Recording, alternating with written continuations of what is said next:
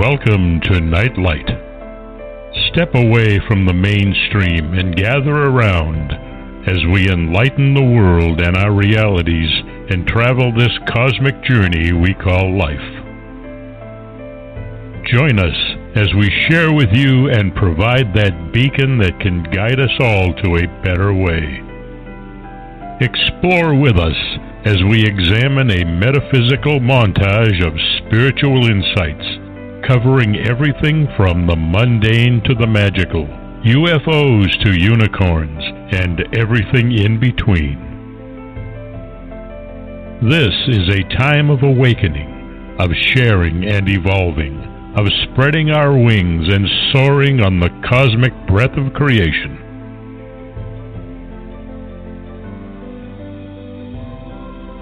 Come and join with other light-minded spirits as we weave our lights together to seek understanding, enlightenment, and, with a little luck, some wisdom.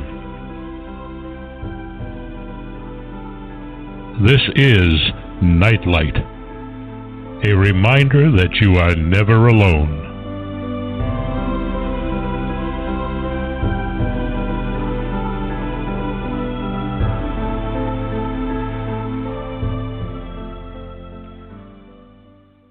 Welcome, everybody. Thank you for joining us tonight. This is Neon Twilight with Solaris BlueRaven. And tonight, she's going to be going back into the Emerald Tablets, which are a favorite of many, many people, and of course written by Thoth, who was the Egyptian god of writing, magic, wisdom, and the moon, but most importantly, author of the Emerald Tablets, which hold great wisdom for those who have the eyes to see and ears to hear. And hopefully tonight her eyes will see and your eyes will hear, and everybody will be a little bit enlightened. So I'm going to turn it over to Solaris now. There you go, Solaris. Well, thank you, Barbara, and good evening, everybody. And what a lovely introduction that was. So thank you very much. And yeah, I'm excited to dive back into this work. It's fabulous. And Barbara, it's always a pleasure to work with you on this too. You have a lot of interesting insight when it comes down to decoding the information. So we're going to get started tonight here. Yeah. And if I'm not mistaken, let me just pull this up here. We're on chapter 5. So we're looking at the tablet number 5, if I'm not mistaken. And that would be the Dweller of Unal. And providing I pronounce this right, okay? So I hope everybody's doing well out there. Welcome. Grab some tea or coffee and dive in. We'll have a good time. All right, so I'm going to go ahead and get started here. The Dweller of Unal. Oft dream I of buried Atlantis, lost in the ages that have passed into night. Aeon on aeon, thou existed in beauty, a light shining through the darkness of night. Mighty in power, ruling the earthborn, lord of the earth in Atlantis' day. King of the nations, master of wisdom, light through Suntal, keeper of the way, dwelt in his temple, the master of Unal, light of the earth in Atlantis' day. Master he from a cycle beyond us, living in bodies as one among men, not as the earthborn, he from beyond us, son of a cycle, advanced beyond men. Know ye, O man, that Horlet the master was never one with the children of men.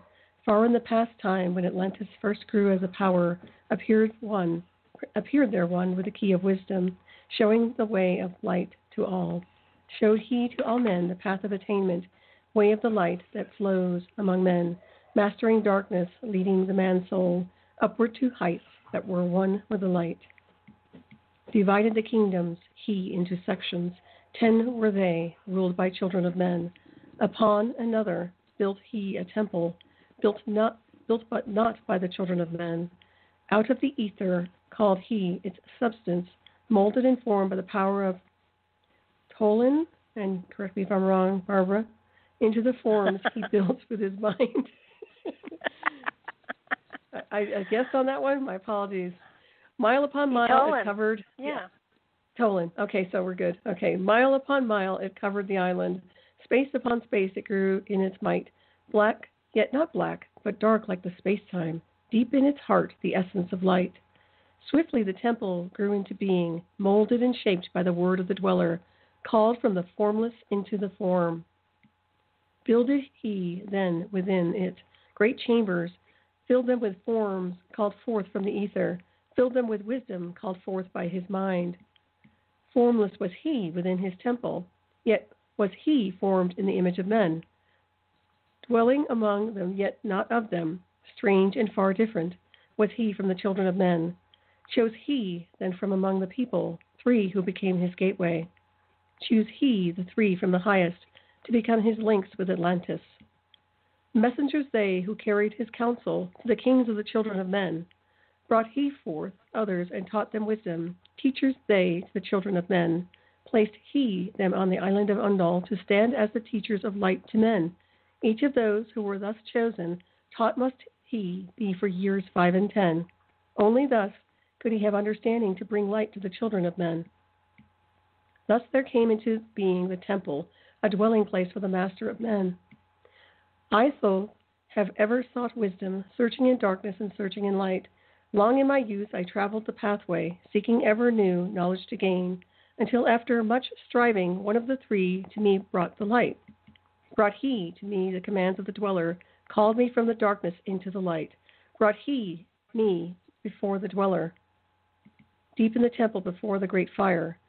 There on the great throne beheld I the dweller, clothed with the light and flashing with fire. Down I knelt before that great wisdom, feeling the light flowing through me in waves.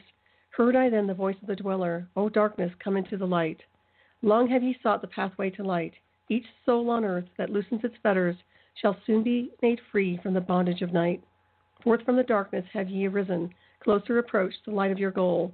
Here ye shall dwell as one of my children, keeper of records gathered by wisdom, instrument thou of the light from the beyond, ready by thou made to do what is needed, preserver of wisdom through the ages of darkness that shall come fast on the children of men. Live thee here and drink of all wisdom, secrets and mysteries unto thee shall unveil.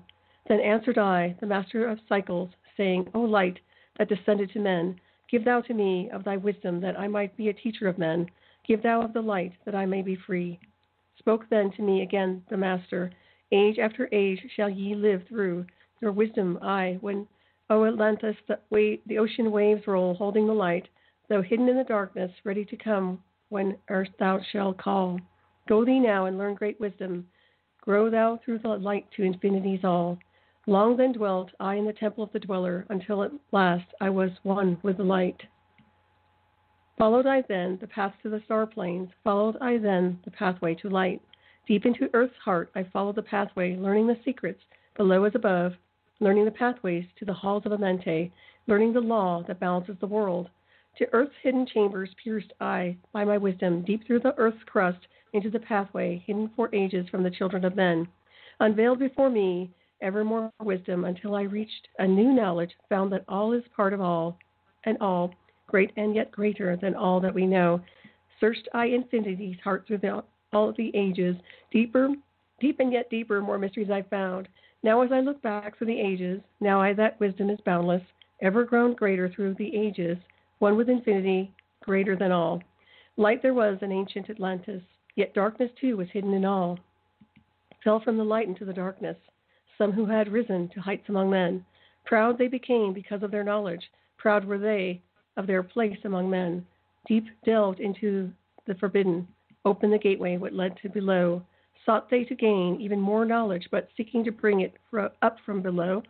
He who descends below must have balance, else he is bound by lack of our light. Opened they then by their knowledge, pathways forbidden to man. But in his temple, all-seeing, the dweller lay in the Aguante, while through Atlantis his soul roamed free. He saw the Atlanteans by their magic opening the gateway that would bring to earth a great woe. Fast fled his soul then back to his body. Up he arose from his Aguante. Called he the 3 mighty messengers, gave the commands that shattered the world. Deep neath the earth's crust to the halls of Amente, swiftly descended the dweller. Called he then on the powers the 7 lords wielded, changed the earth's balance. Down sank Atlantis beneath the dark waves, shattered the gateway that had been opened, shattered the doorway that led down below. All of the islands were shattered except Onal, and part of the island of the sons of the dweller. Preserve he them to be the teachers, lights on the path for those to come after, lights for the lesser children of men. Called he that I Thoth before him, gave me commands for all I should do, saying, Take thou, O Thoth, all of your wisdom, take all your records, take all your magic, go thou forth as a teacher of men, go thou forth reserving the records, until in time light grows among men. Light shall thou be all through the ages, hidden yet found by enlightened men. Over all earth give we ye the power, free thou to give or take it away. Gather now the sons of Atlantis, take them and flee to the people of the rock caves, fly to the land of the children of Chem. Then gathered I the sons of Atlantis. Into the spaceship I brought all my records, brought the records of sunken Atlantis. Gathered I all of my powers, instruments many of mighty magic. Up then we rose on wings of the morning. High we arose above the temple, leaving behind the three and dweller, deep in the halls neath the temple, closing the pathways to the lords of the cycles. Yet ever to him who has knowing, open shall be the path to Amente. Fast fled we then on the wings of the morning, fled to the land of the children of Chem. There by my power I conquered and ruled them, raised I to light the children of Chem. Deep neath the rocks I buried my spaceship, waiting the time when man might be free. Over the spaceship erected a marker in the form of a lion, yet like unto men, there's neath the image rests yet my spaceship. Forth to be brought when he shall arise. Know ye, O man, that far in the future invaders shall come from out of the deep. Then awake ye, who have wisdom, bring forth my ship and conquer with ease. Deep neath the image lies my secret. Search and find the pyramid I built. Each to the other is the keystone, each the gateway that leads into life. Follow the key I leave behind me. Seek in the doorway to life shall be thine. Seek thou in my pyramid, deep in the passage that ends in the wall.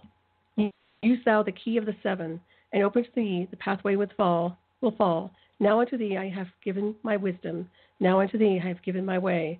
Follow the pathway. Solve thou my secrets. Unto thee I have shown the way. Wow.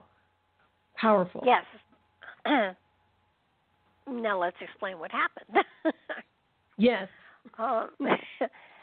It sounds very convoluted and it sounds a little strange, but basically, Thoth was, he studied with the masters, but the dweller had no form.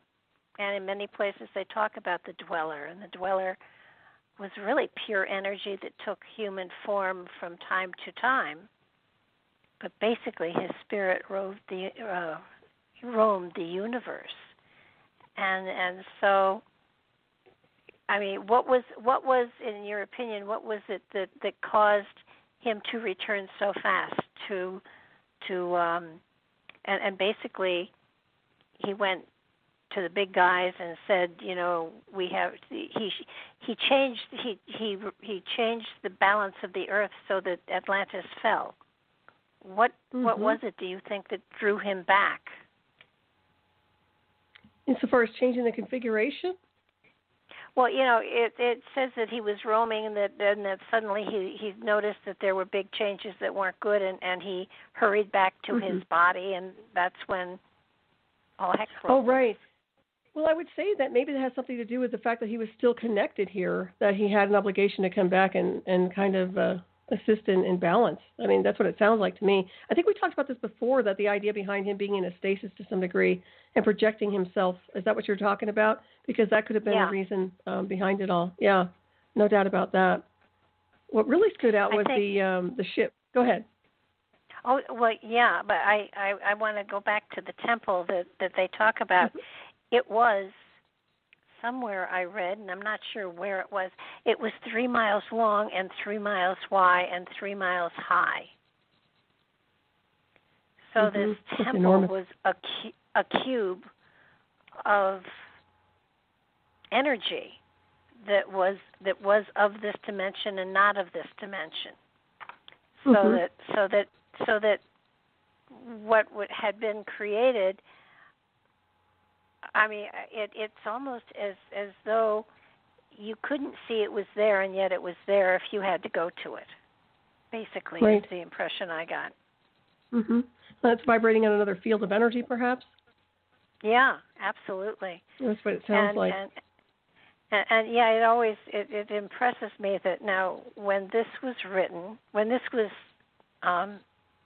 interpreted over 100 years ago, the mention of a spaceship was kind of unusual. And it sometimes I kind of look at it and I think, okay, but all of these people, not the Atlanteans, but all of the adepts and everything were able to go out of body, and yet they had a spaceship. Mm-hmm. It almost seemed incongruous, but yet it came in very handy. So, but right. when Thoth was told to take all his people and go to the land of Chem, you want to explain where the land of Chem was? Okay, now I'm correlating it with Egypt, but I know that's not probably correct. No, that is correct. Okay, is all right. correct. So I was. This is a trick question. Okay, good. Because that's what I saw.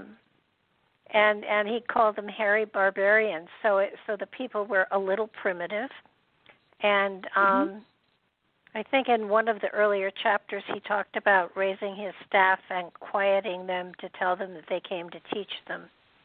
And in many ways, there is a strange correlation to Moses taking his people out of Egypt and looking for the promised land, and then Thoth taking his people out of Atlantis to go find what would become a promised land of Egypt. So it was kind of like when Moses did his thing, it had already been done before by Thoth, thousands of years earlier, certainly, and especially even the staff, was reminiscent of Moses.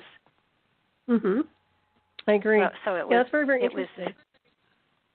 Well, it's almost like they use the mythology behind it to create their own storyboard, and I hate to say that regarding religion or anything, but it does seem like they've borrowed so much over the centuries of mystery school teachings and also these events that have been kind of revamped and put into a different formula for religious indoctrination to some degree.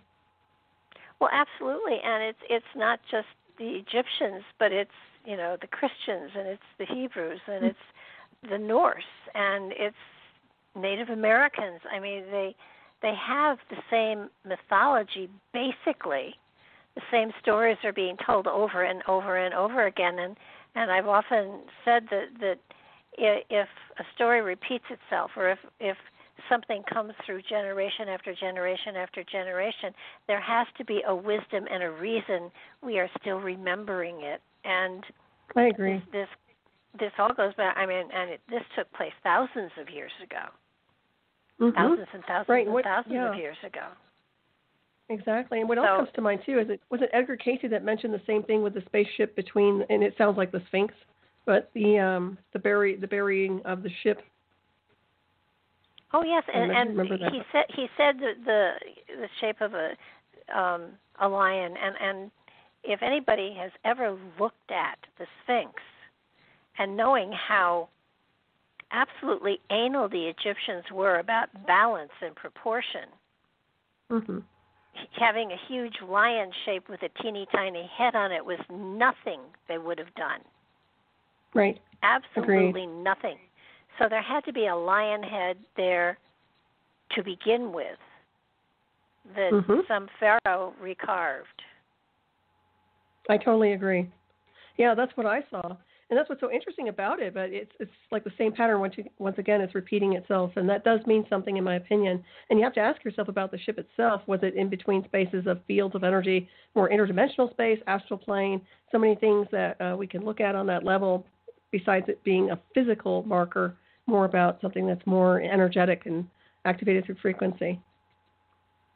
Yeah, I would, to my mind, I think that I know they've used LiDAR and all sorts of stuff around the Sphinx, and they have found that there are openings beneath there but because they don't want to collapse the Sphinx, they won't allow anybody to dig. But the feeling I got from all of this was, yeah, beneath the Sphinx there is a portal, and it's a matter of you have to be of a proper consciousness to be able to first see it and second open it. I agree. I do believe, it does lead to an interdimensional spot in time, space, and there may well be a ship there. But I think if you really brought in tractors and diggers and stuff like that you wouldn't find a spaceship there. You'd probably find a chamber of some sort, but it would probably be very nondescript. And in that chamber, most probably is the portal. But if you don't know it and feel it, you'd walk away. Exactly. Yeah, I very much agree with that. Let me ask you something. With the use out the key of the seven, what does that ring to you in a sense? To me, it reminds me of the chakras, but I'm looking at it on a different field of energy. But what does that symbolize to you? The seven? Yeah, when he says use out the key of the seven. Yeah. I would say that it does have something to do with the chakras, which would link the energy centers in the body together, so that possibly a chakra or two above the crown chakra is probably there. And to me, once you clear and connect all the chakras, because none of us have them all completely cleared. None of us are absolute clear channels. There are always things that we are working through, but it seems to me that anybody who's on a journey towards a greater spiritual understanding they've had those moments when there was a clear channel where everything did come in sync suddenly, and you had probably what so many people call a mountaintop experience, where there was total bliss and you just knew everything, and then it was gone. But to be able to maintain that state, then your vision would go beyond your eyesight, and the vision you need to do this has nothing to do with your eyesight. Right. Absolutely. Yeah, I totally agree. Well, it reminds me of the light body, and also what you're alluding to, and to some degree, in my sense, is that it's the multidimensional holographic field to the chakra system, which correlates to light body and Merkaba. And once that's activated, you can get that's your vehicle of light. So once again, that could bring people into a different space-time almost. So it's all very interesting, and the fact that it was written so long ago, I've always been impressed by this. And this is, once again, the information here is so it's just so powerful when you really look at it. And what the other thing, they talk about interdimensional. They talk about leaving the body, and from what I feel at the moment, is that if one were to find the keys and be attuned, you would leave your physical body and you would go etherically, spiritually, through whatever portal is there. I don't think you'd go clumping into another dimension. I think you would flow there, spiritually speaking, with all your senses and etherically. You would be there in a spirit form, not a physical form, because where the real treasure is not in the physical. It is not on the physical plane. So therefore, you have to be able to let go the ties that bind you, so to speak. And I'm not saying die. I'm just saying go out of body. Right. Yeah. Path of the initiate. And also, go ahead. I didn't mean to interrupt. No, go ahead. I was going to say also there is an aspect of calibration to a field. In other words, the whole molecular structure, everything connected to the DNA code, the atomic molecular structure would change in harmonization with the field they're entering into, like a dimension. So I do think that is a possibility, but I think it takes a very, very advanced being to calibrate to the field, almost like an avatar, but I think it can be done. But that's, in my opinion, is when we've kind of gone into that ascended master kind of immortality field of energy where we can we can do that with the transfiguration of the atom. At least that's what I see. But I think for the most part, yeah, I think it's about the journey itself and how people navigate through consciousness and also astral. Yeah, and what I've been seeing lately is that people studying and getting all this and this information inside their heads and not understanding that it's the wisdom the information carries, and then they have to take that wisdom and incorporate it into their own energetic field and then use that energetic field to move into another dimension. It's not, you can't take a workshop, get a certificate, and transcend reality. It doesn't work. That's the fast track. It would be nice if it did. That's the digital fast track. Yeah, it's a journey. It really is. You can't turn up at one of these portals with a binder full of certificates from classes and God knows what and say, see, I'm qualified, and they'll just look at you and say, you have enough paper to start a fire. It's what you put into practice inside of yourself. It's what you're radiating, and your energetic field radiating at that particular frequency will open all the doors. And they won't open until you're there. You can sit there and tell them what you've done and said and felt, and unless your spirit is in the right place, that door stays closed. It kind of reminds me of weighing the soul and weighing the spirit to some degree, although it's not that kind of an initiation into the underworld. But the idea behind that is really about reading the field of the being who's trying to access the portal. Where have they been? What kind of work have they done? Where are they at in consciousness and in their own divinity? I think that has a lot to do with it. And, there are people that haven't taken a class in metaphysics that have the purity of heart that are able to walk right in. Oh, sure. So, that's what I love. It's not a matter of money paid for workshops or studies or anything, and all that stuff is good. But it's a part of you and what your heart is and what your spirit is. And it isn't something that you can spend money on. Well, you can spend money on it, but you can't buy it. You earn it. Exactly. And sometimes you reactivate it from other lifetimes. So it has a lot to do with that, too. Oh, yeah, absolutely. Okay, so let's continue the journey. Are we ready? Yeah, it's fascinating. Yeah, that's awesome. Okay. We are on tablet. Yeah, we're on tablet 6 now. So this is the key of magic. Okay. And it should be very interesting here. Hark ye, O man, to the wisdom of magic. Hark, the knowledge of powers forgotten. Long ago, in the days of the first man, warfare began between darkness and light. Men then as now were filled with both darkness and light. And while in some darkness held sway, in others light filled the soul. Age old in this warfare, the eternal struggle between darkness and light, fiercely it is, fought all through the ages, using strange powers hidden to man. Adepts have been filled. I'm looking at the other word, but that's good. Adepts has there been filled with the blackness, struggling always against the light. I want to rewrite this, but forgive me on this. Okay. But others there are who, filled with brightness, have ever conquered the darkness of night. Where are ye, may be in all ages and plain, surely ye shall know of the battle with night, long ages ago. The sons of the morning, descending found the world filled with night. There in that past began the struggle, the age of old battle, darkness and light. Many in the time were so filled with darkness that only feebly flamed the light from the night.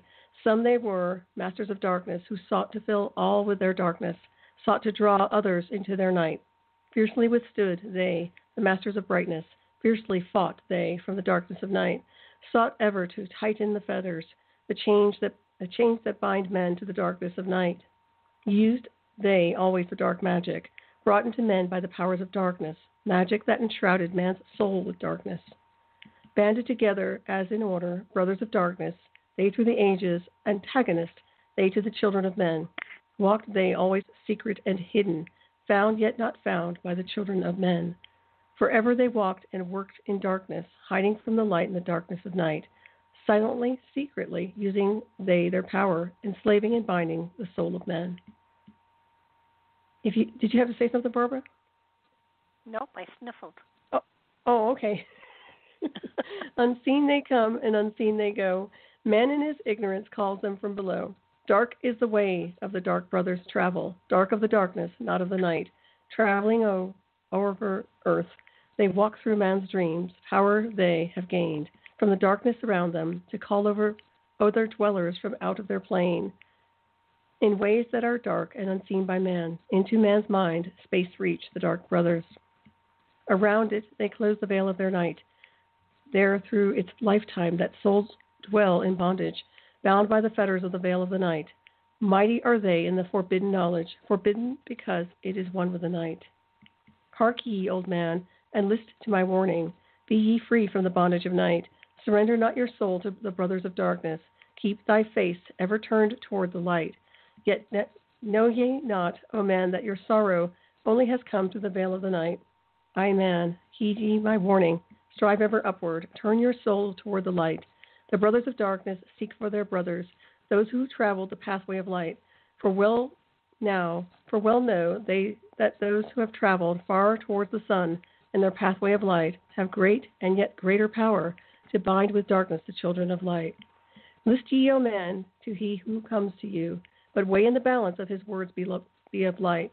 For many there are who walk in dark brightness, and yet are not the children of light. Easy it is to follow their pathway, easy to follow the path that they lead. But yet, O man, heed ye my warning. Light comes only to him who strives. Hard is the pathway that leads to the wisdom. Hard is the pathway that leads to the light. Many shall ye find the stones in your pathway, many the mountains to climb toward the light. Yet know ye, O man, to him that overcometh free will he be part of the pathway of light. For ye know, O man, in the end light must conquer, and darkness and night be banished from light. Listen, O man, and heed ye this wisdom. Even as darkness, so is the light. When darkness is banished and all veils are rended, out there shall flash from the darkness the light. Even as exist among men the dark brothers, so there exist the brothers of light. Antagonists they of the brothers of darkness, seeking to free men from the night. Powers have they, mighty and potent, knowing the law, the planets obey. Working they ever in harmony and order, freeing the man's soul from its bondage of night. Secret and hidden walk they also. Known not are they to the children of men. Even have they fought the dark brothers, conquered and conquering time without end. Yet always light shall in the end be master, driving away the darkness of night. I, man, know ye this knowing, always beside thee walk the children of light. Masters they are of the sun power, ever unseen, yet the guardians of men. Open to all is their pathway, open to he who will walk in the night. Will walk in the light. Free are they of the dark Amente, free of the halls, reigns supreme. Sons are they and lords of the morning, children of light, to shine among men. Like man are they, and yet unlike, never divided were they in the past. One have they been in oneness eternal, throughout all space, since the beginning of time. Up did they come in oneness with the all one, up from the first space, formed and unformed. Given to man have they secrets that shall guard and protect him from all harm. He who would travel the path of the master, free must he be from the bondage of night. Conquer must he the formless and shapeless, conquer must he the phantom of fear. Knowing must he gain of all of the secrets, travel the pathway that leads to the darkness, yet ever before him keep the light of his goal. Obstacles great shall he meet in the pathway, yet press on to the light of the sun. Hear ye, O man, the sun is the symbol of the light that shines at the end of thy road. Know to thee give I the secrets, now to meet the dark power. Meet and conquer the fear from the night. Only by knowing yet can ye conquer. Only by knowing can ye have light.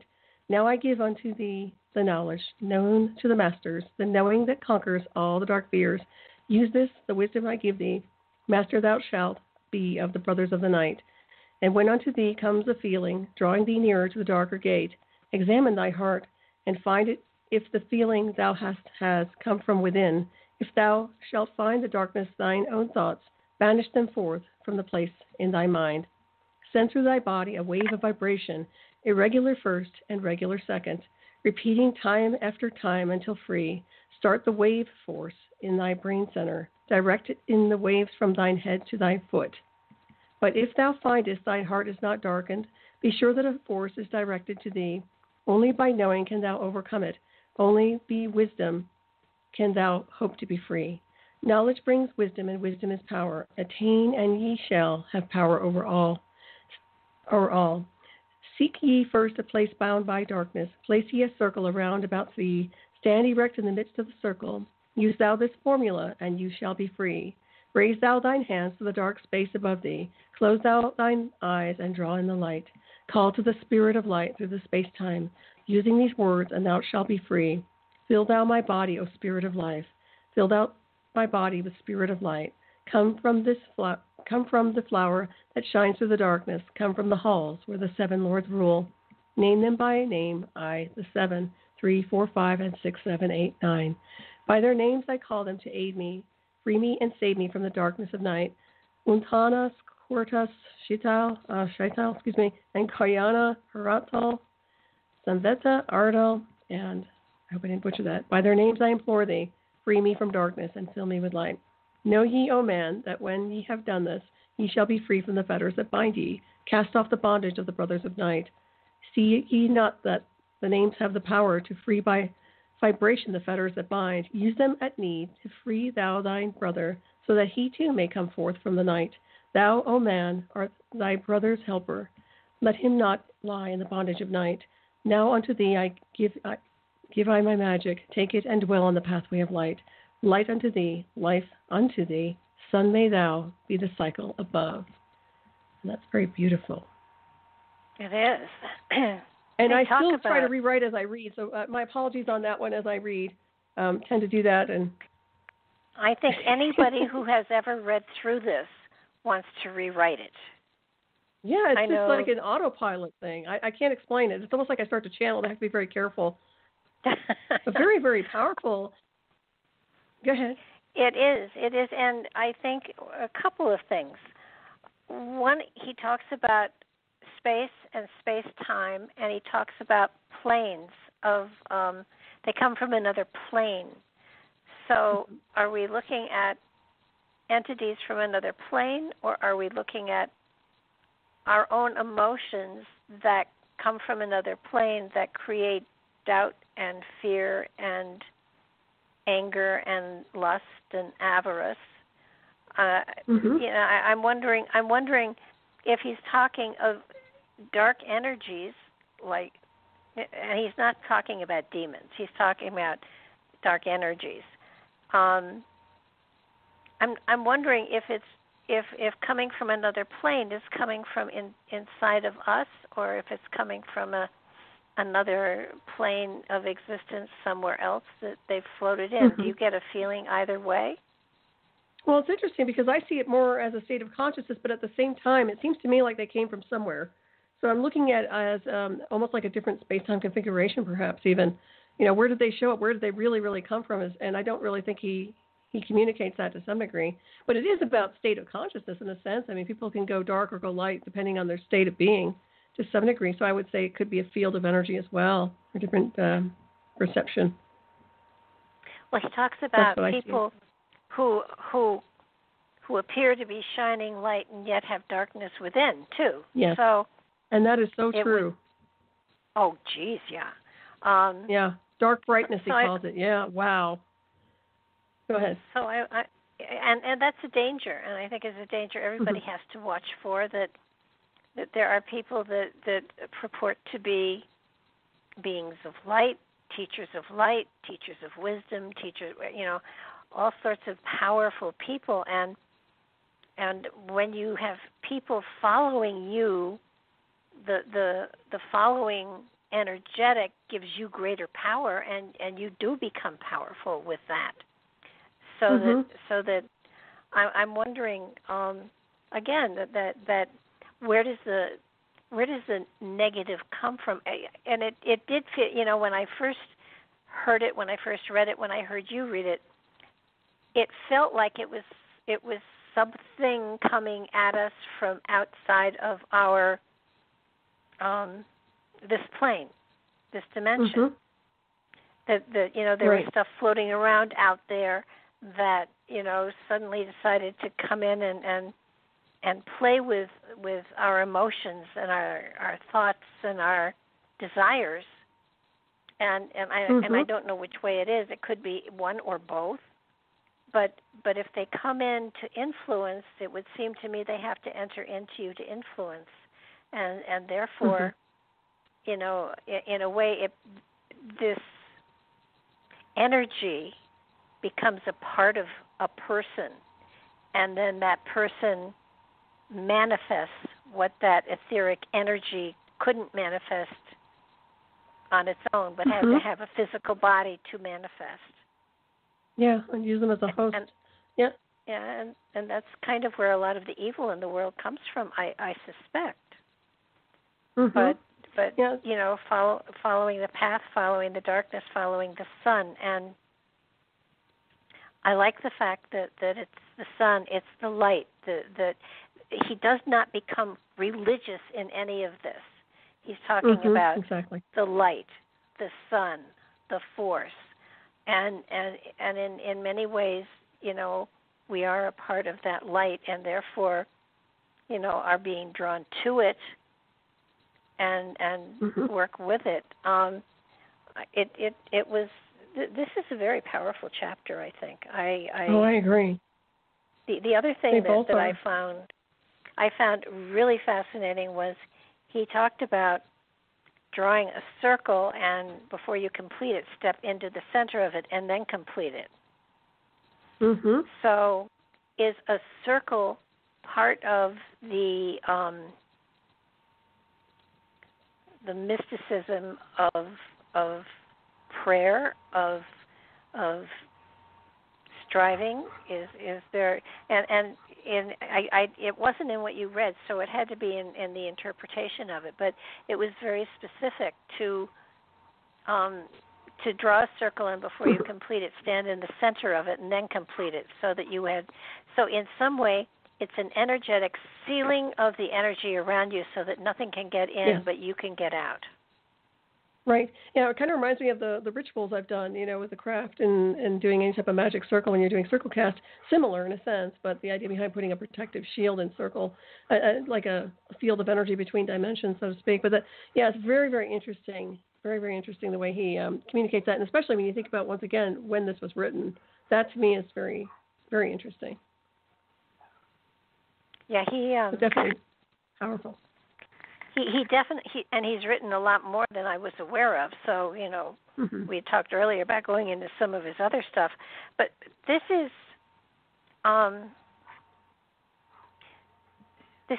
channeled material. This is very much like Nostradamus's quatrains. That's when I look at it, that's the feeling I get. And, the quatrains people have tried to interpret for ever since they were written. And this material seems the same way, and it feels as though even if you take it paragraph by paragraph and try to dissect it, there's a message in its entirety. But if you go line by line, you don't get that message. So there's a rhythm and a cadence to it that energetically touches levels of awareness within the individual reading it and seeing it. Agreed. And if you look at the introduction someplace to this work, it talks about, you don't have to believe it, but read it over and over and over again. And even though you don't possibly at that moment believe it,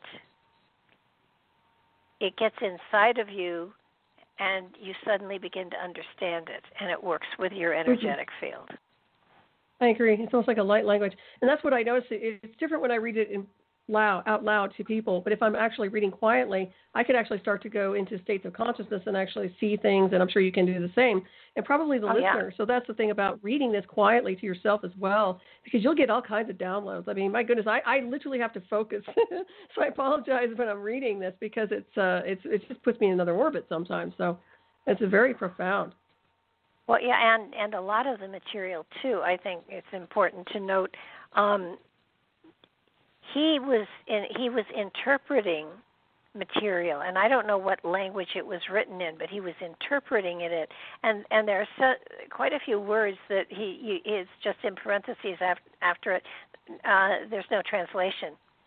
So to hear either you or I stumble over some of these words, it's an easy thing to do because they aren't pronounceable. Most of them. Yeah, my apologies about that. The names. Yeah, and normally I'm pretty good at reading, but this one it's challenging in a sense because you're going into a different field of energy, and as you were saying, it really does communicate on a different language. It's just a frequency that I noticed, and it puts you in a whole different orbit. So, but it is beautiful. I mean, I think it's very, very powerful. So, good stuff. I encourage everybody to read it, and I think they're getting something out of it tonight even, I'm sure, because I like the idea of touching on what he's talking about or what he's alluding to some degree and seeing what other people think as well when they're reading it. Yeah, and I think the coolest part of that is that anybody reading it, and the book, just for those who are interested, the book that both of us have been using is the Emerald Tablets of Thoth, the Atlantean, and it's translation and interpreted by Dr. Doral, and it has Egyptian figures on the front of it, and the reason that this is such a cool book for this is that it has the absolute translation, and then it has his interpretation of the translation, so that it does give you. Yeah, it gives you more, it helps you to understand a little bit. It's actually written a little more plainly, but I truly believe that there's something in the cadence of what he's written. And, you read that part, and then you read the interpretation, and then you go back and read the other part again. And again, it's a matter of getting that rhythm into yourself, and it helps to implant a message that in the intro I wrote, eyes to see and ears to hear. I truly believe that hearing this internally, even if you're reading it to yourself, hearing that rhythm puts you in a place of openness to get a greater understanding to what the words are saying, because what the words are saying and what you and I are talking about as far as what we think they mean, there may be another whole level of understanding and energy in the rhythm that came from the reading of it. Mhm. Oh yeah, absolutely. Yeah, it does have a certain cadence. There's no doubt about that. Yeah, it's almost like a riddle beyond a riddle. It's very, very interesting. Well, yeah, and what ancient wisdoms weren't ancient wisdom 1 and ancient wisdom 2. Here's the ancient wisdom, blah, blah, blah. Ancient wisdoms were meant to be found and interpreted according to the level of consciousness of the person who was seeking the information. Absolutely. So, I think you and I have very similar energy, so I think we probably would be pretty much in the same spot as far as trying to understand it from our own perspective. But were it my cleaning lady or my garbage man or my sister or my mother or whoever, everybody is going to have a different perception as to what it means to them, because it will touch them in different ways, which is such a profound, beautiful kind of magic that I think so. The Dr. Doral was able to, and I'm not sure where the information comes from. I know I've read it in many places. It's not my own theory, but when things were going south in Egypt, the Emerald Tablets were copied and taken to 3 different locations. One was in Egypt, one was in South America, and I can't remember where the third was, but this wisdom, this material, has been buried in 3 separate places so that it won't be totally lost from time. And that makes perfect Dr. sense. Doral took tablets, I think, from South America and took them back to Egypt and reburied them. I think he replaced the ones at the Sphinx, come clean with a lot of this stuff. So it's kind of hard to know exactly.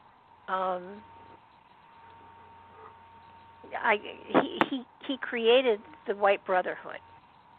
He was the founder of it, and part of their purpose is to get this material out there to people. But what I love is they don't push it, they don't publicize it. You have to be drawn to it and find it, and that's why I think it's so super that you decided to do this, because hopefully it'll have some people seeking out some of this material to apply it to their own lives and see how it can help them or expand them or inform them or enlighten them. And this is not a long book. It's all of, did you ever see in the back all the ads? Sorry. What? In the book? I just flipped it back there. Yeah. There's that material. Now I see it. Yeah, it's not a long book. I encourage everybody to purchase a copy. I really do. Yeah, it's. I think they would really enjoy it. I'm trying to see how many pages it is. It's not even 100 books. It's about 80 pages long. It's beautiful. Yeah, it's perfect. And it's timeless. If you really want to shift gears in your state of consciousness and go into a place that can potentially put you in another orbit, this is the book to read, in my opinion. Absolutely. And the only bad thing about it, the only bad thing about it is then you're going to want to talk to somebody about it, and there aren't a lot of people out there that have read the book, so you'll do like I do. I give it to my friends and say, and when you're done reading it, let's talk. Yeah, that's good. Well, they should have discussion groups. I know Billy Meyer material does that, with the Billy Meyer stuff. So I think it's great to have a discussion about this work. Oh, yeah.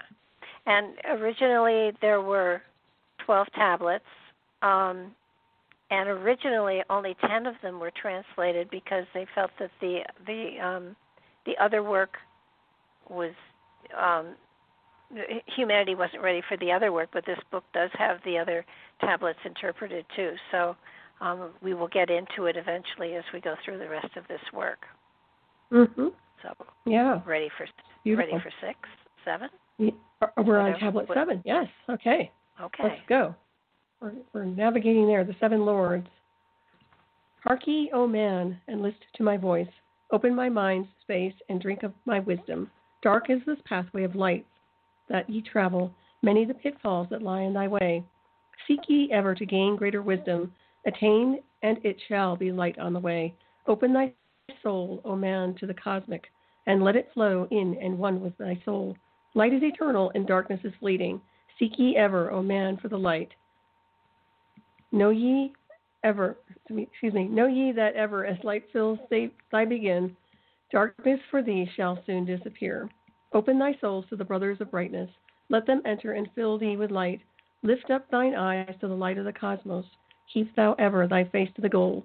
Only by gaining the light of all wisdom art thou one with the infinite goal. Seek ye ever the oneness eternal. Seek ever the light into one. Hear ye, O man, list to my voice, singing the song of light and of life. Throughout all space, light is prevalent, encompassing all with its banners, its flames. Seek ye forever in the veil of the darkness. Somewhere ye shall surely find light. Hidden and buried, lost to man's knowledge, deep in the finite, the infinite exists. Lost but existing, flowing through all things, living in all, in the infinite brain. In all space there is only one wisdom. Through seeming decided, it is one in the one. All that exists comes forth from the light, and the light comes forth from the all. Everything created is based upon order. Laws rules the space where the infinite dwells. Forth from equilibrium came the great cycles, moving in harmony toward infinity's end. Know ye, O man, that far in the space-time, infinity itself shall pass into change. Hear ye and list to the voice of wisdom. Know that all is of all evermore. Know that through time thou may pursue wisdom and find evermore light on the way. Know that through time thou may pursue wisdom and find evermore light on the way. And thou shalt find that ever receding, thy goal shall elude thee from day unto day. Long time ago in the halls of Amente, I, Thoth, stood before the lords of the cycles, mighty they in their aspects of power, mighty they in the wisdom unveiled. Led by the dweller, first did I see them, but afterwards free was I of their presence, free to enter their conclave at will. Oft did I journey down the dark pathway, unto the hall where the light ever glows. Learned I of the masters of cycles, wisdom brought from the cycles above. Manifest they in this cycle, as guides of man to the knowledge of all. 7 are they, mighty in power, speaking these words through me to men. Time after time stood I before them, listening to words that came not with sound. Once said they unto me, O man, wouldst thou gain wisdom? Seek for it in the heart of the flame. Wouldst thou gain knowledge of power? Seek ye in the heart of the flame. Wouldst be one with the heart of the flame? Seek then within thine own hidden flame. Many the times spoke they to me, teaching me wisdom not of this world, showing me ever new paths to brightness, teaching me wisdom brought from above, given knowledge of operation, learning of law, the order of all. Spoke to me again the 7, saying, from far beyond time are we come, O man, traveled we from beyond space-time, I from the place of infinity's end. When ye and all of thy brethren were formless, formed forth were we from the order of all. Not as men are we, though once we too were as men, out of the great void, where we formed forth in order by law. For now ye that which is formed truly is formless, having form only to thine eyes. And again unto me spoke the 7, saying, Child of the light, O Thoth, art thou free to travel the brightest path upward, until at last all ones become one. Forth were we formed after our order, 3, 4, 5, 6, 7, 8, 9. Know ye that these are the numbers of cycles, that we descend from unto men, each having here a duty to fulfill, each having here a force to control. Yet are we one with the soul of our cycle? Yet are we too seeking a goal. Far beyond man's conception, infinity extends into a greater than all. There in a time that is yet not a time, we shall all become one with a greater than all. Time and space are moving in circles. Know ye their law, and ye too shall be free. Free shall ye be to move through the cycles, past the guardians that dwell at the door. Then to me spoke he of 9, saying, Aeons and aeons have I existed, knowing not life and tasting not death. For know ye, O man, that far in the future life and death shall be one with the all, each so perfected by balancing the other, that neither exists in the oneness of all. In men of this cycle, the life force is rampant, but life in its growth becomes one with them all. Here I manifest in this your cycle, but yet I am there in your future of time. Yet to me, time exists not, for in my world time exists not.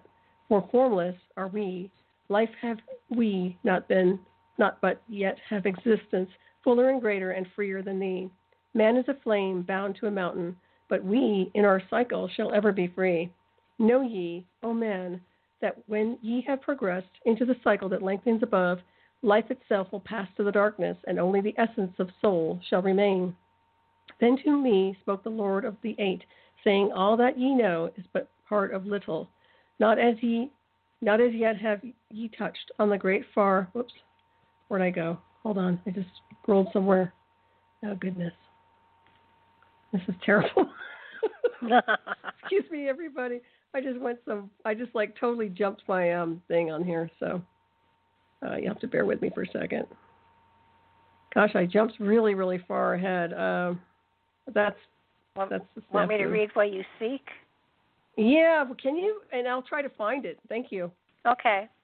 Not as yet have ye touched upon the great.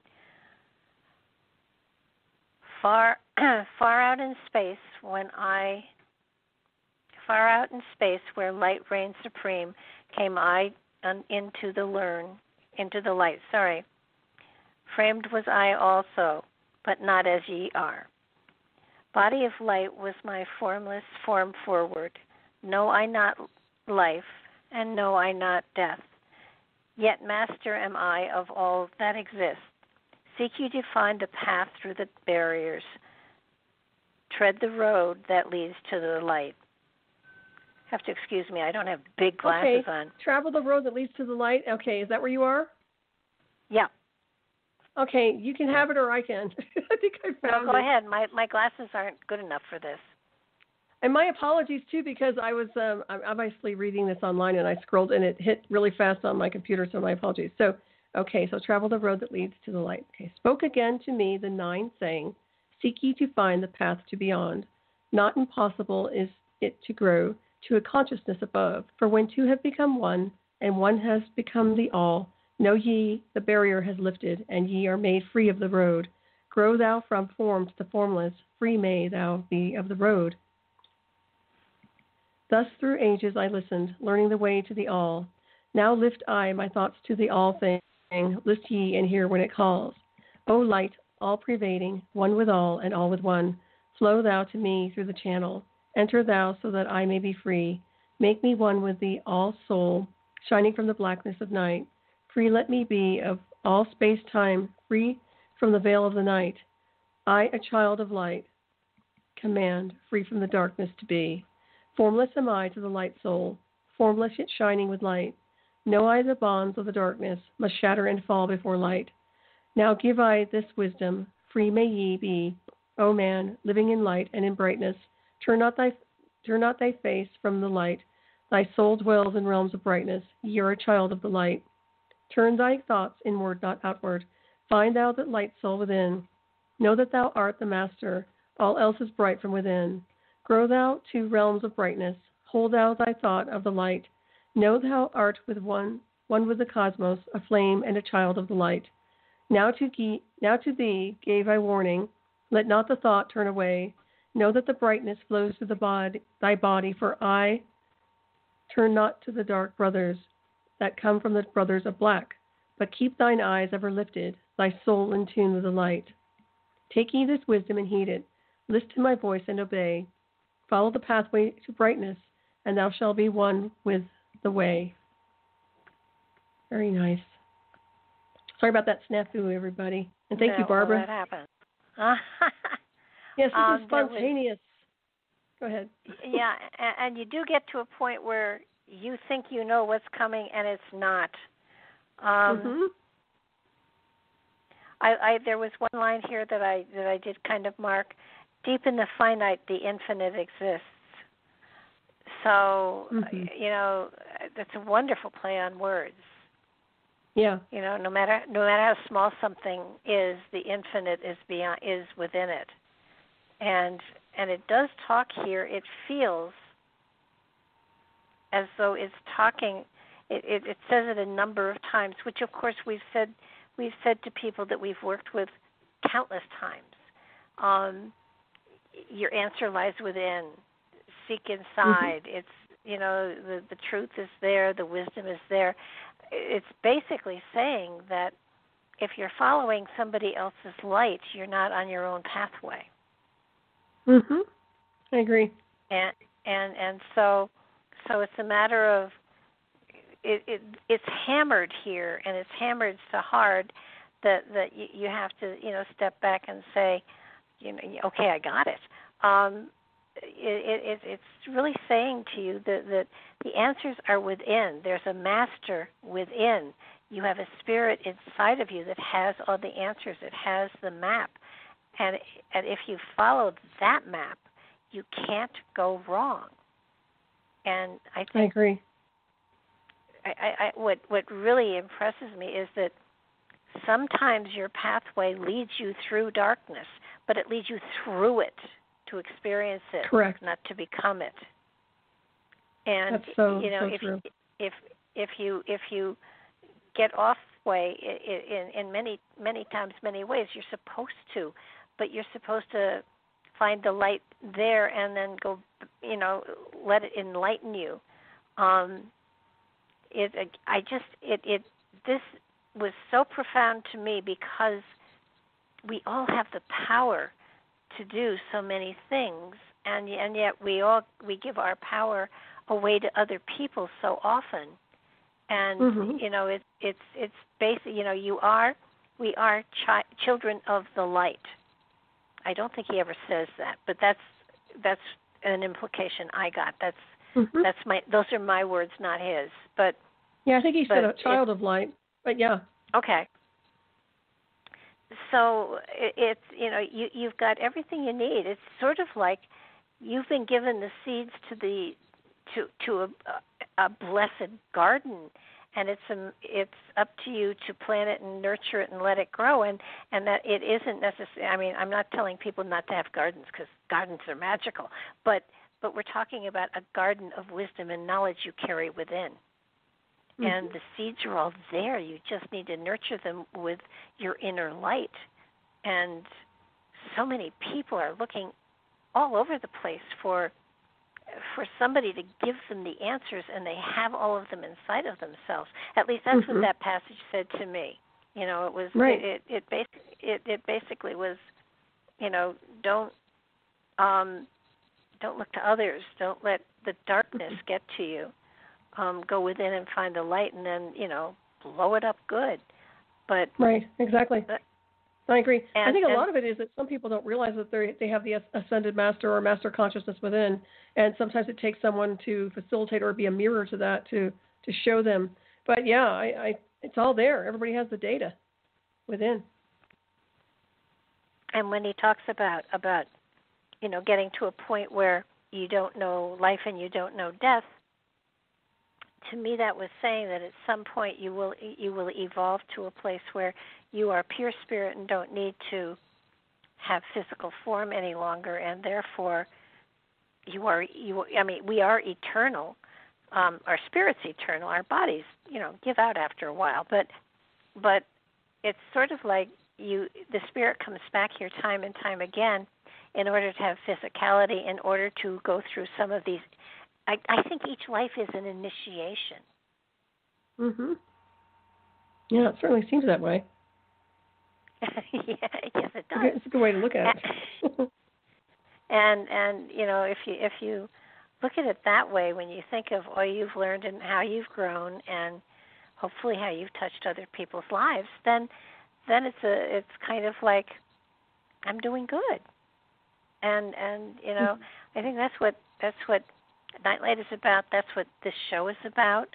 It's sort of helping people find the seeds they carry and to remind them that nobody else can give them the roadmap or the way. It's within them. My way isn't your way isn't somebody else's way. And right. It's sort of like, I said to people often, don't follow me. I don't know where I'm going. And well, do you?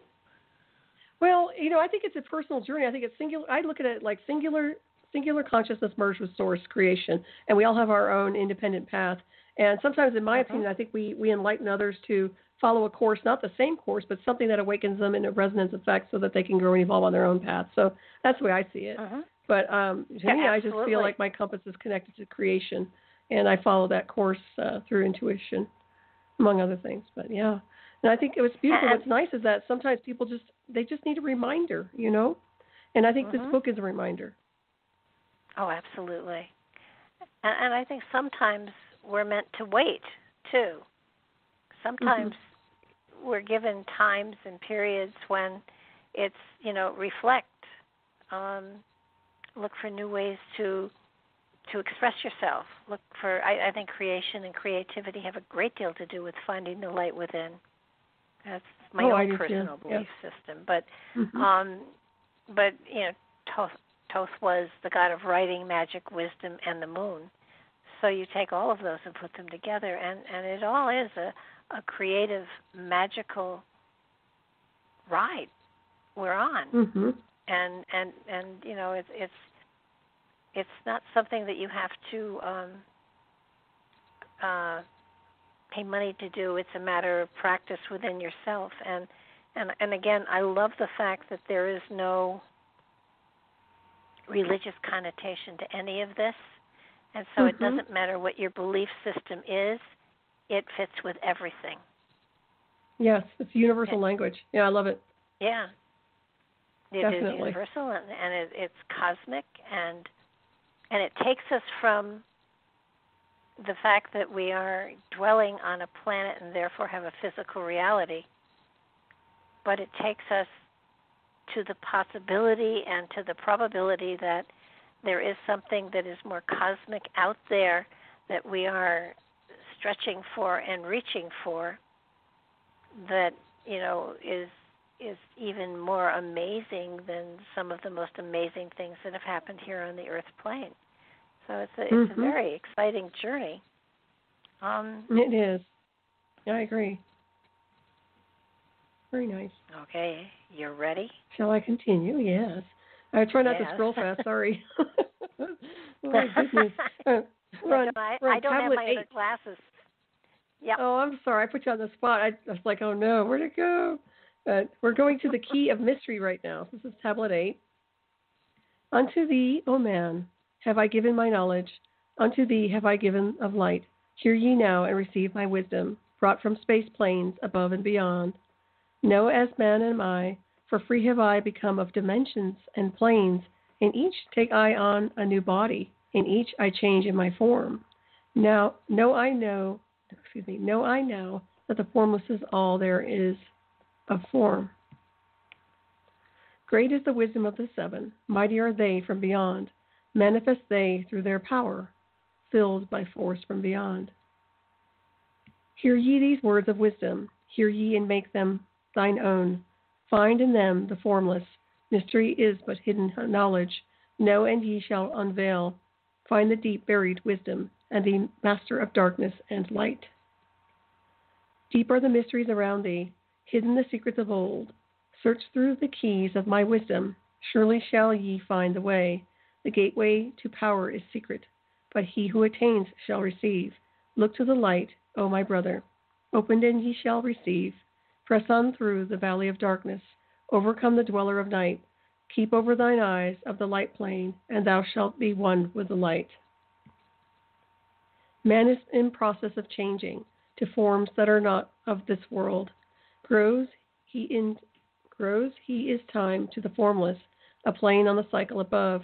Know ye must become formless before ye are with the light. List ye, O men, to my voice, telling of pathways to light, showing the way of attainment when ye shall be one with the light. Search ye the mysteries of earth's heart, learn of the law that exists, holding the stars in their balance by the force of the primordial mist. Seeking ye the flame of the earth's life, bathe in the glare of its flame. Follow the three-cornered pathway until thou too art a flame. Speak thou in words without voice. To those who dwell down below, enter the blue-lit temple and bathe in the fire of all life. O man, thou art complex, a being of earth and of fire. Let thy flame shine out brightly, be thou only the fire. Wisdom is hidden in darkness, when lit by the flame of the soul. Find thou the wisdom and be light-born, a son of the light without form. Seek thee ever more wisdom. Find it in the heart of the flame. Know that only by striving and light pour into thy brain. Know that I have spoken with wisdom. Listen to my voice and obey. Tear open the veils of the darkness. Shine a light on the way. Speak I of ancient Atlantis. Speak of the days of the kingdom of shadows. Speak of the coming of the children of shadows. Out of the great deep were they called by the wisdom of earthmen, called for the purpose of gaining great power.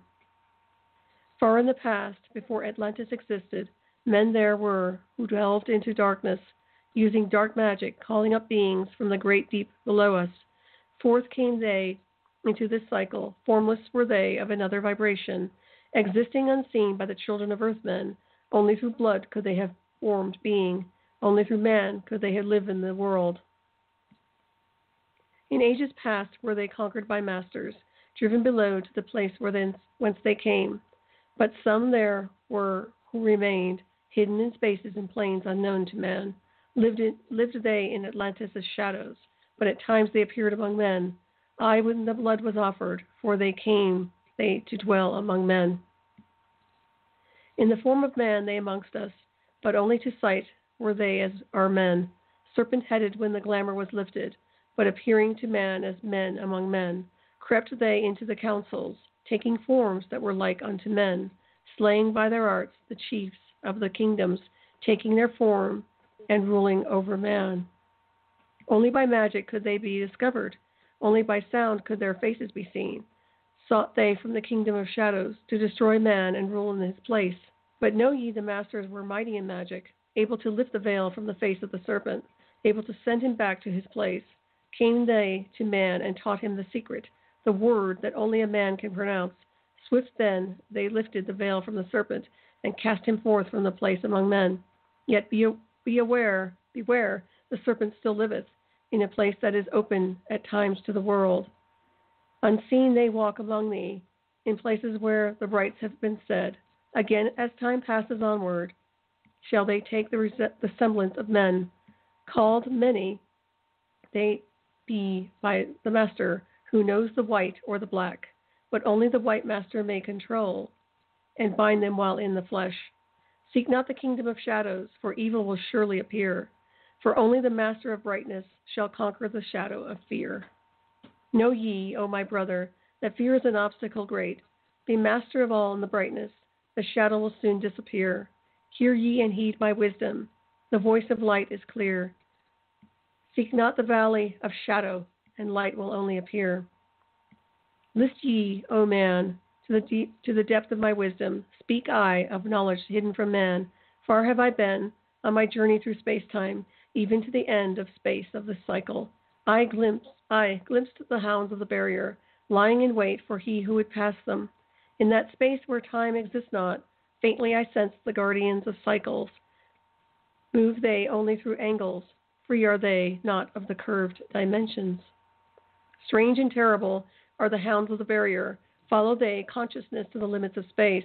Think not to escape by entering your body, for follow they fast the soul through angles. Only the circle will give you protection, save from the claws of the dwellers in angles.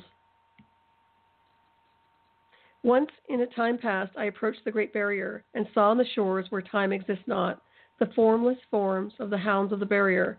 Hiding in the midst beyond time I found them, and they, scenting me afar off, raised themselves and gave the great bell cry that could be heard from cycle to cycle and moved through space toward my soul.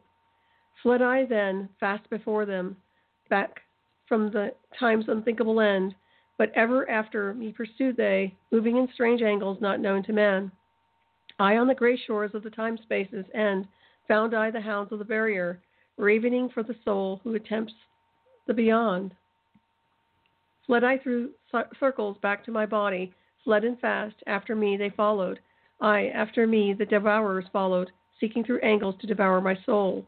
I know ye, man, that the soul who dares the barrier may be held in bondage by the hounds from beyond time, held till this cycle is completed and left behind. When the consciousness leaves, entered I my body, created the circles that know not angles, created the form that from my form was formed, made my body into a circle, and lost the pursuers in the circle of time. But even yet, when free from my body, cautious ever must I be, not to move through angles, else my soul may never be free. Know ye the hounds of the barrier, move only through angles, and never through curves of space. Only by moving through curves can ye escape them, for in angles they will pursue thee. O man, heed ye my warning, seek not to break open the gate to beyond. Few there are who have succeeded in passing the barrier to the greater light that shines beyond. For know ye ever the dwellers seek such souls to hold in their thrall. Listen, O man, and heed ye my warning. Seek ye to move not in angles but curves. And if while free from thy body hearest the sound like the bay of a hound, ringing clear and bell-like through thy being, flee back to thy body through circles, penetrate not the mist before. When thou hast entered the form thou hast dwelt in, use thou the cross and the circle combined. Open thy mouth, and use thou thy voice. Utter the word, and thou shalt be free. Only the one who of light has the fullest can hope to pass by the guards of the way, and then must he move through strange curves and angles that are formed in direction not known to man. Not known to man. List ye, O man, and heed ye my warning. Attempt not to pass the guards on the way. Rather should ye seek to gain of thine own light, and make thyself ready to pass on the way. Light is thine ultimate end. O my brother, seek and find ever the light on the way. That's pretty powerful. No kidding. Yeah. I think a number of things, two things that really, jump out at me, and I kind of wish Doral hadn't passed away because, I have some questions. Well, you can channel him. Yeah. Don't let that stop you, Barbara. With channeling, you can't exactly, it's not like a phone call. You can't, say, hey, page Dr. Doral, I'd like to talk to him. So that would be nice. Actually, if I was going to have a spirit guide, he would be a good choice. Yeah, it'd be very interesting. But back to this part that gave me, I sat here thinking, wow, look at this, become one with other dimensions in different bodies, in different forms, in different planes. Inferring that the spirit, which is what he calls the soul, is what I call the spirit, that which is eternal, so that he's saying that though in this form, my spirit this time has a human form, but in other incarnations it didn't have the physicality I have now. It had a different shape, a different form, and a different plane and a different dimension. So he's saying that when you cross over, when you go into the spirit realm and return, you don't necessarily have to come back to Earth, apparently. Yep, exactly. So that you could be, in some other plane dimension. You could be a green blob and have an incarnation there. I find that, everybody thinks that we keep this shape forever, and we haven't had this shape forever, and we will not have this shape forever. This is this lifetime. It's kind of like it's your winter coat. Do you remember when you were really, really little?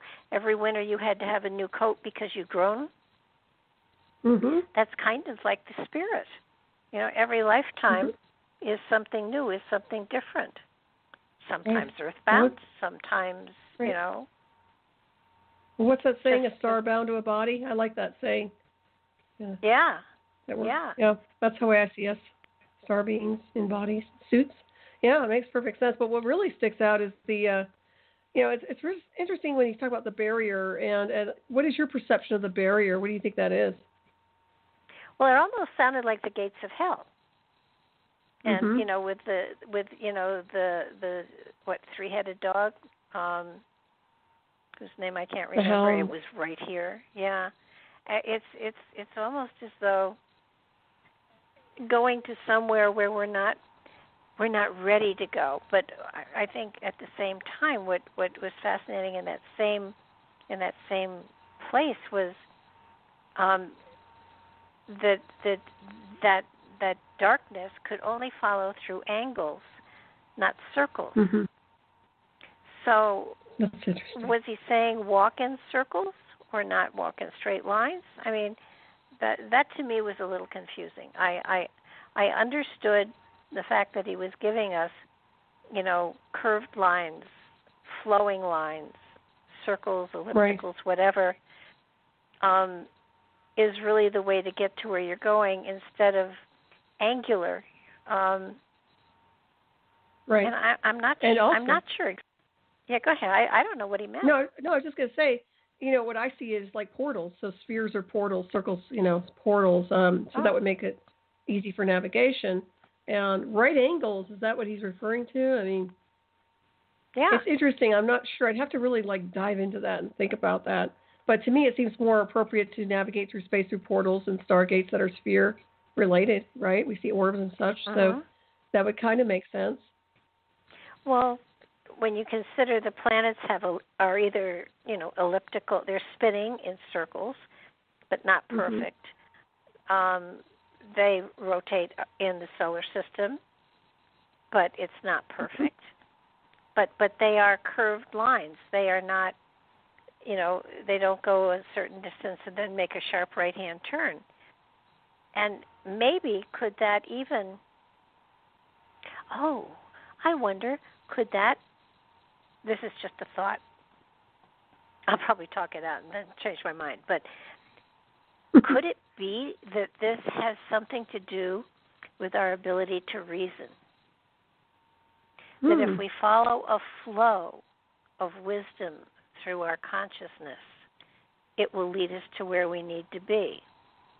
But if we take right angles, if we doubt, if we change our mind, if we go in another direction, then we can totally be lost and not find our way back. Correct. That's pretty good.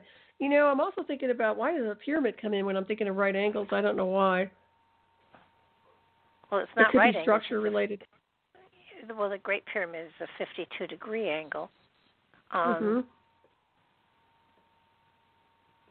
Did he say something about pyramids, or did you just think about pyramids? No, I don't know why it just comes in. It's just coming in. I don't know why. It's just something about that. Maybe the construction or something connected to. But you're right. I don't think there's a right angle associated with that, or could be wrong. But I'm just thinking more on that scale. But I like your theory. Could be about energy alone. And if you stop and think about curves and whatever, they do flow. And if you are stopping and going at a right angle or another direction, it slows you down. It confuses you. Yeah, it's a sharp turn. And and if you go at even a 90-degree angle, you are stopping the flow and then starting it in another direction and then stopping the flow and going in another direction, so your flow isn't continuous and you're not connected to the source anymore. Yeah, it's an interesting way to see that. I don't know why I keep thinking about ships when he's talking about this too. And it's almost like, how you see, not that the triangles were around back in that timeline, but my sense is, I'm just thinking of ships and navigation for some reason or another. But I think you can go in so many different formulas. It's very, very interesting. And then another thing that comes out is it's not reptilian, but he speaks about the serpent, and that to me is very interesting as well. Yeah, because serpents used to be connected to wisdom, but then you also have the Garden of Eden serpent, and you get into reptilians, but this was before reptilians, I think. So, I'm wondering, it's a terrible thing to say, but there was a Doctor Who episode where the aliens came in and took the place of the humans in places of power. And I immediately, went to that, talk about being spiritual and then going to Doctor Who. But I think this happens today. And I think that there are people, and I'm not getting political, but there are people who have power who have lost their souls. I agree. And the darkness has taken over, and they no longer are enlightened inside of themselves, and in a way they have signed their soul away. They have signed into the darkness. The power gives them I don't know, an energetic that brings in money, and money is power, and then there's a hunger for more, and you lose sight of the pathway that your spirit is on this lifetime. And I think that, and here's where I see the difference between soul and spirit. I think in those cases the spirit leaves the body, but the soul is still there, and so the body is animated by the energy of the negative, and the soul, the body's still living, but the spirit has probably sat this one out. And there are people in this life that over time it to me seems as though the darkness has taken them over and their spirit is gone. And there are people that I don't believe have a spirit, but they've got a life force and they've got a soul, and they are living out a lifetime. But the spirit is no longer there. The spirit has checked out and said, I'll come catch you next time. Yeah, I think so too. I think it evacuates to some degree. Yeah, that makes perfect sense. I think some people are just hosts for whatever entity control or whatever decides to take in, take a seat within. So, but you see it. I see it too. Well, definitely. They talk about the darkness, the dark brotherhood who comes from other realms. It could be what some people have called, the egregore energy too, that comes into this. It's an energy, but it can take on either a positive or a negative force. And if it's easier to be evil than it is to be good. Yep. That seems like it get for you some as far. people, but I don't. For me, it's not. I mean, I don't know. But yeah, I think a lot of people just choose the easy path, I guess. It's very interesting. Well, yeah. I think that I'm because a lot of this he's talking about, it feels as though he's talking about the etheric body, the etheric part of our soul and spirit, not necessarily the physical, mundane bodies that we now inhibit. He's talking about on another plane almost, as though he stepped into another dimension, talking about, certainly the hounds and things like that, and that would make sense to me. That if you're in the flow, negative energy can't touch you, and doesn't even see you because you are so focused on being in the flow that the probability that there is darkness doesn't exist any longer. And when you stop and think and question and wonder, that opens. It's sort of like it's a flow of energy, and when you stop that flow, you open the door for something else to step in. Exactly. Well, you're probably changing your vibrational field too. I think that has something to do with it. Yeah. Yeah, so it makes a lot of sense to me. So it's a good idea not to stop your flow, everybody. Make sure you keep flowing. Right. Because I keep that's thinking when. Go ahead. No, go ahead. No, I was thinking, is the firmament? Is that the thing? I'm thinking of the boundary. Yeah. I don't know why that comes in. Also, I don't know if it even has a correlation or not. But for some reason, it just seems like it's there. I don't know why. Something I'll have to just really dive into. Well, what does the firmament represent to you? Well, to me, it's a boundary. It's a boundary between different worlds. That's the way I see it. If I'm looking at it on a cosmic level. Yeah. But it also. Go ahead. No, you go ahead. It's your thought. No, I'm going to ask you real quick. Do you remember the last time we had a conversation? I don't know if it was you or not. Was it you that told me that Antarctica was at once where the pyramids were? The continent of Antarctica. Yes, when the pole shifts happened, Antarctica moved up to where the pyramids were, and everything shifted around. It's really some of the shifts have been quite profound. Well, that's a big deal, if you ask me. I think that's a huge deal.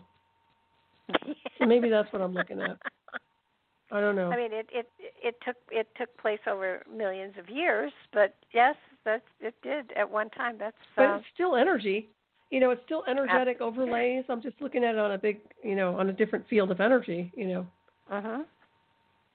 not to digress, but I just think there's a correlation there for sure. Well, there may well be. The firmament to me is where the source is. It's sort of like the gate to eternity. Mhm. And in order to go through it, you have to be worthy. Mhm.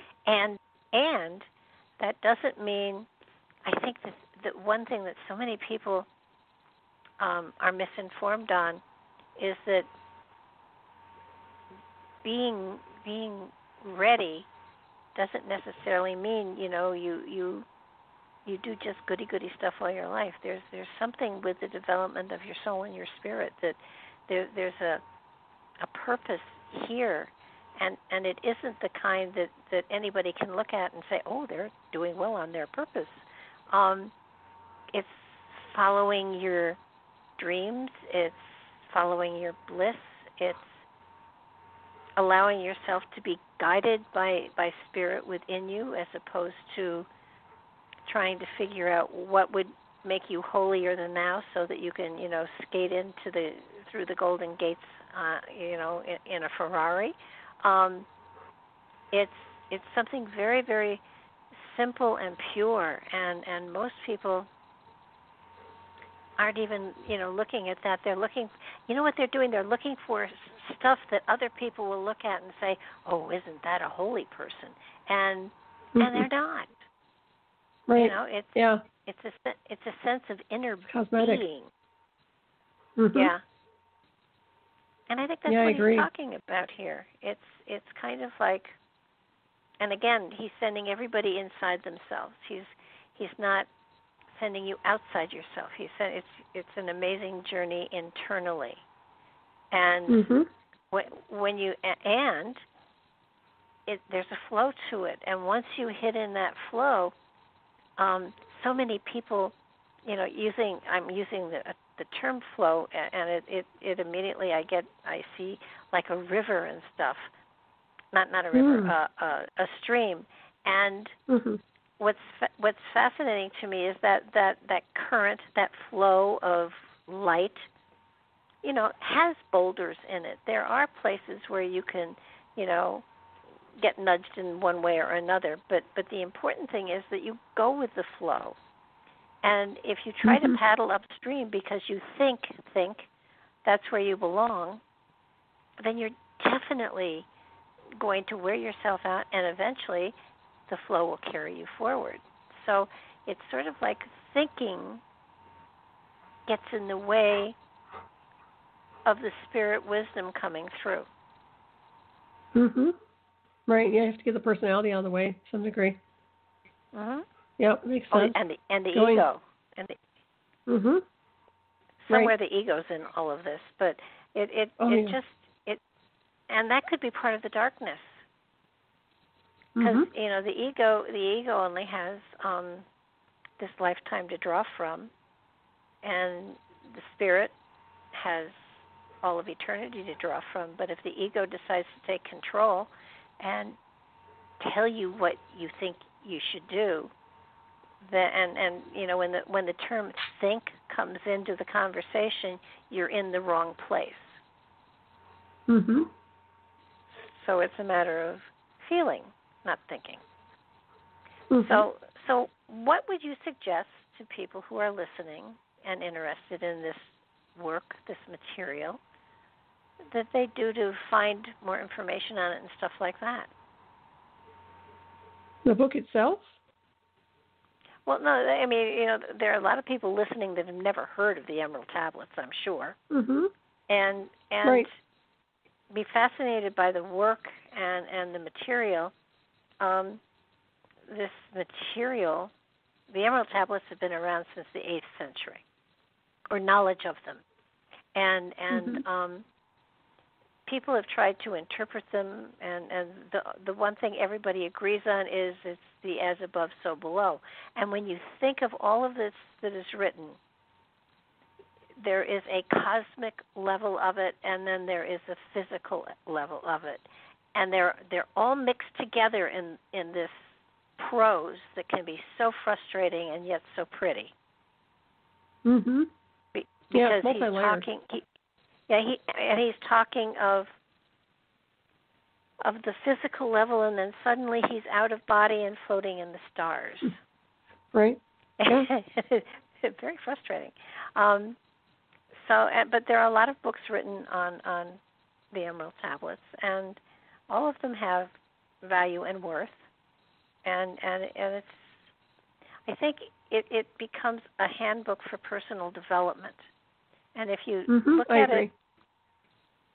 it as kind of a handbook for personal development and how you live your life and what's going on in your life and how you're dealing with things, and try not to analyze it too much, but to flow with it, but to understand that there, like you said, there are many different levels of it, and interpretation is really important. Mm-hmm. So don't drive yourself crazy, because the more you are open to where the words take you, they'll take you there if you let them. I agree. I don't it's kind know of like a ritual. I mean, to me, it feels like a ritual. Every time I read it, I think I mentioned that before, and there's a priestess in me. I think that's one of the reasons. But nonetheless, it's like I just start streaming, or you go into an altered space, and I think reading this is like a meditation, but then it becomes a formula for ritual. And not that if anybody wants to do a ritual with it, but you're going to wind up being in the halls of the mente. I mean, seriously. So it will take you on a journey. There's no doubt about that. And I think that this particular book, the one we're going through right now, is the best translation, in my opinion. That's just my 2 cents on that. But I would encourage people to read it, but also use it like a like a meditation to some degree, and see where it takes them. Well, yeah, I totally agree. I think that I know after we end up talking about this material for 2 hours, and then I find my dreams are very strange. Oh yeah. Yeah. It's like, you should sleep okay, good, though. I don't know. Who knows? You'd probably be dizzy in your dream time. Well, yeah. I think it brings home the fact that we have so much inside of us. And so this book was written 100 years ago. The tablets themselves, thousands of years ago. And is there purpose? And there is purpose to it, because if you read the intro, it says you don't have to believe, just read it, because it will start to unlock things inside of you, and that's true.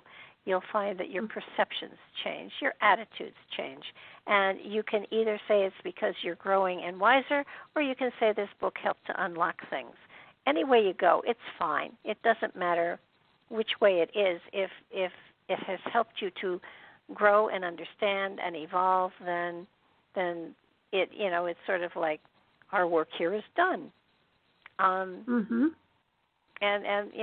there's a whole bunch of material out there on Trismegistus, which is Hermes, and some of it says he wasn't a person, he was a philosophy. I personally believe there was a Hermes Trismegistus, but that's me.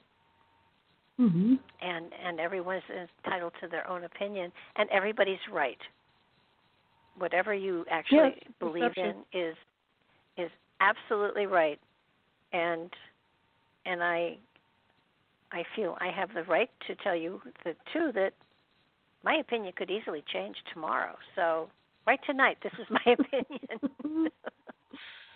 I could have an epiphany tonight. Yeah. But I still would love to see another channel write this work. I still think perhaps that's you. I was thinking it would be you. About that. Me, yeah, I don't know. I mean, I see things, but I'm telling you, and I'm sure you do too, because I know how psychic you are. But when I read this stuff, I start getting all kinds of data codes. I really have to focus when I'm reading it. So maybe I can at some point, but that's just the way I see it. So who knows? But I can certainly try to interpolate what I see, and if it resonates with you. I think you could do the same thing. It's fascinating, though. It's a very cool thing, and it's one of my favorites, I must say. And I really appreciate you being here with me tonight to share this data and just to kind of brainstorm some information back and forth. It's really been great. Well, it's and what happens is if you get two people together doing this, then their energies blend, and you have an energy that is greater than the two parts that put it together, which is so great. And I think, and I just noticed that there's supplementary tablets here too. So, did you ever read the supplementary tablets? I don't think I have, so I'll have to get into that as well. I might have, but I don't remember. Yeah. I don't think I ever did either. I think I went through the 12 tablets and said, okay, I'm done. But it just occurred to me. Yeah, it's funny. You discover stuff when it's time to discover it. Mm-hmm. And there's yes. There's the law of cause and effect in the key of prophecy. There's a lot of material here. So I think we're going to be going for a while on this. I was going to say, we only got to tablet 9. Or not even. We're going to be at tablet 9, so yeah. 9, 10, 11. Yeah. I love it, though. It's fun. No, it's amazing material, and I think it's a good time in humanity's journey to get this information out there again and I don't know where for the eyes to see and ears to hear came from, but it feels like it's a time where people are looking for greater insight into their own journeys, and this does give it to you, even though it sounds confusing at first. Solaris and I have been through material like this for decades and decades and decades, and we're confused. So, well, you know how fast I normally read, right? And you know how slow I'm reading on this. I know it's definitely slowing down. But yeah. But everybody will understand it at their own level, which is really cool. Some people will, eat it up and just it'll just feel so right to them, and they understand it totally. And then other people will read through it and think this man was on drugs, and it's and yet it will enlighten anybody who goes through it. It causes you to think, and that's what I love about it. No matter what, it will make you think about your spirit, your soul, your journey. And I agree. Is this the story of Atlantis and Thoth? Maybe it's also a map for you for your own journey through this lifetime and lifetimes yet to come. Maybe it's telling you about your journey. It's definitely an activator. There's no doubt about that. It'll definitely give what I call cellular recall. Whether people resonate with the information itself or just go into that stream of consciousness, it's going to open some doors, which I think are good. Oh yeah. And he's always promoting the light. Stay in the light, stay in the light. And I think that's the whole idea behind it. In the dark times, be the light. Mm-hmm. And of course, in this world, I think you're right. This timeline we're on right now, this is an ideal time to kind of switch gears and go into this the Emerald Tablets for a while and live into that world for a while, because it will really help calibrate you to what's going on a bigger scale. And there's, and I think that, they say, if enough people pray, something will happen, and there's validity to that, but there's also, if enough people are working on themselves to get the light inside of themselves more brightly shining, then it influences everything. It does chase out darkness. If enough, and you don't have to band together to do it. It helps. I mean, it's lots of fun. Reading through material like this and talking in a group is fabulous. But on a personal level, if you brighten and clarify your own light, then anybody you touch is touched by that light. And so a term that was hackneyed and thrown around, I am a light bearer. Well, don't be a light bearer. Be a light sharer. And you don't have to talk it. You don't have to preach. You don't have to testify. By your acts, you will be known. And it's true. I mean, the kinder you are, kindness just oozes out of you. The wiser you are, it oozes out. You don't have to preach it. If you start to preach it, then you're on the wrong track. Turn around, go back. Yep. Light to light. Yeah, I mean, you and I are just sharing our own philosophies here. We're digging into something that both of us have looked into for a long time, and actually, I think we've come tonight. I think there were some aha moments here for me, and I got to admit, the circle and the straight line thing, that made sense to me finally, and I would say that I have read through this material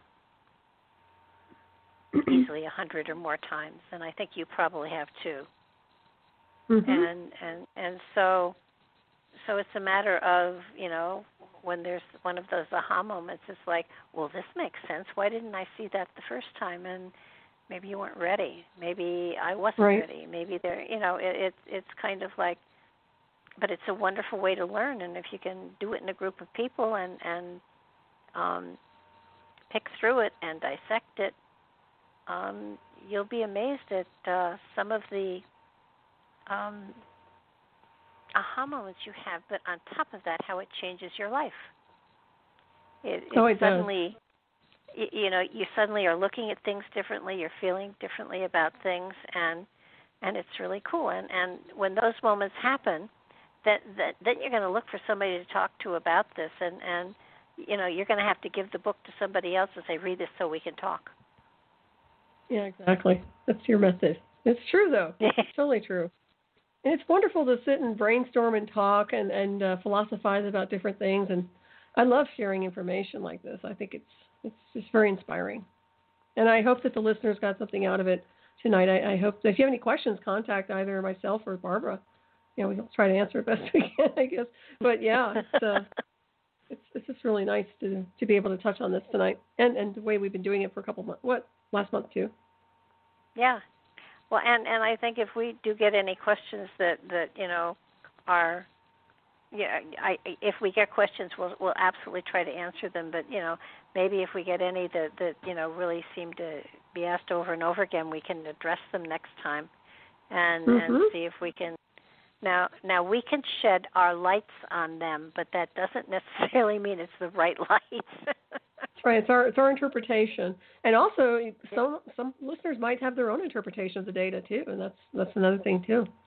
See what they come across while they're reading it. Yeah. Would love to have insight from other people as well, because it does.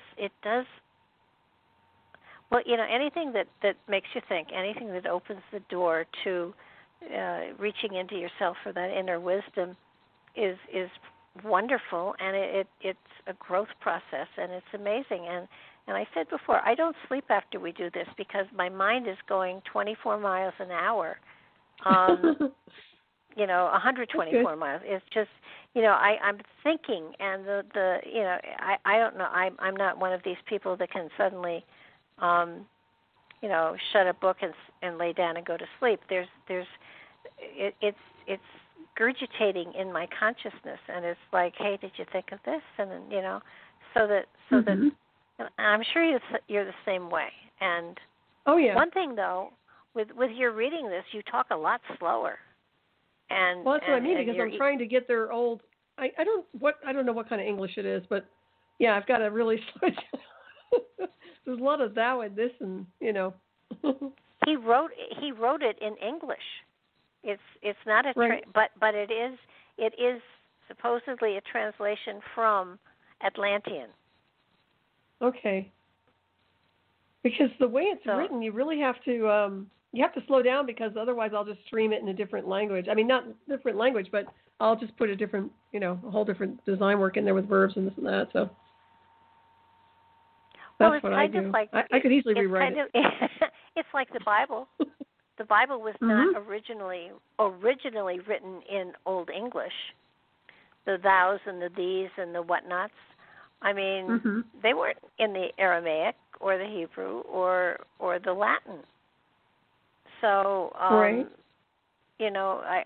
this may be something that he put in because he thought it made it sound more profound, or not. Yeah. I don't know.